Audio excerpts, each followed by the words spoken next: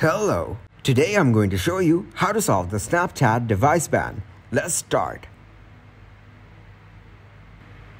To start, first open the Snapchat app and open your profile.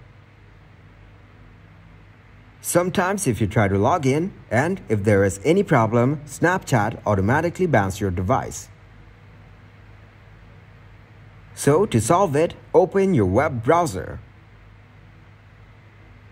Here search for appbuild.vip. Basically, this is a tweaked app store where you can find tweaked apps. Here search for Snapchat++. Now you need to install this app on your device. This is going to be Snapchat, but a totally new, without any history, and what you need to do is to create an account on Snapchat++ and you'll be able to use it like normal Snapchat app. Give this video a huge like and subscribe to get more helpful videos like this. At Explain Me How, we're solving new problems every day.